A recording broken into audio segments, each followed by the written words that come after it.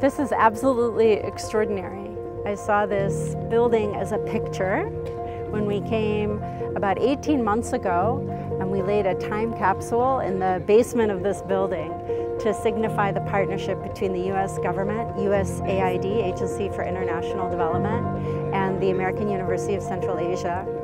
It's hard to believe that in such a short period of time, I'm actually standing in front of the building and that students will be able to enter this. Entrepreneurs, kind of creative industry of Kyrgyzstan is really getting a huge boost today.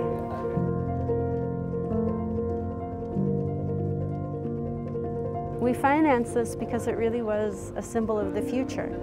And we believe creative industry is the key to unlocking the potential economically as well as creatively for Kyrgyzstan. And I would invite all Kyrgyzstanis who are interested to come here.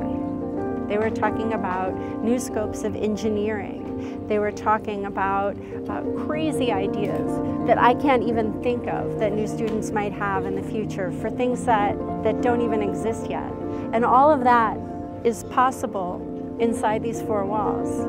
And our hope is that a broad range of Kyrgyz will access this and be connected, that this will serve as a space where entrepreneurs, financing, ideas, materials, all of these come together, these little building blocks, and build the future for Kyrgyzstan.